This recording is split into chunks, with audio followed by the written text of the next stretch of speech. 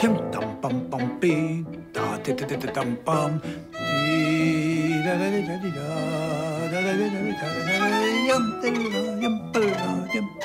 da. I was about 5.5 years old when my father bought me a violin. He said, if you can play the Mendelssohn Concerto someday, I will die happy. I graduated from high school when I was 17.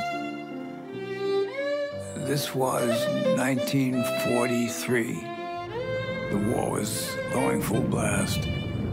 I was drafted and sent to Europe as a rifleman. My commanding officer said to me, "What are you going to do with that thing?" pointing to my violin case. I just said, "You never know." Then one day, they drove us out to Potsdam, which is in the Russian zone.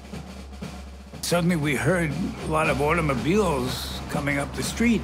And out of one stepped Truman. Of course, we knew his face very well. But think of my surprise when the next car stepped Joseph Stalin. Big round head and a big walrus mustache. Winston Churchill came out of the next car. His cigar must have been at least 3 feet long. We were told that we were going to play for those three gentlemen. In later life, you look back and you say, you've been a professional violinist for 50 years, but I've never been as nervous.